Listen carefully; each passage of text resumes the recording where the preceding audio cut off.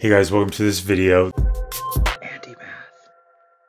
This is an infinite geometric series question. We want to find S infinity when A1 equals 0.75 and R equals 8. These are the notes that we're going to use. Right here's what we're mostly interested in. S infinity is equal to the first term over 1 minus R.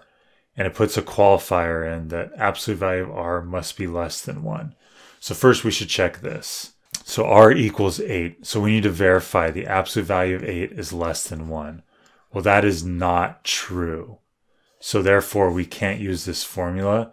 And there's no answer to this. It's infinity. It doesn't converge, it diverges. Hope this makes sense. Please like and subscribe. Check out more videos and study guides at andymath.com.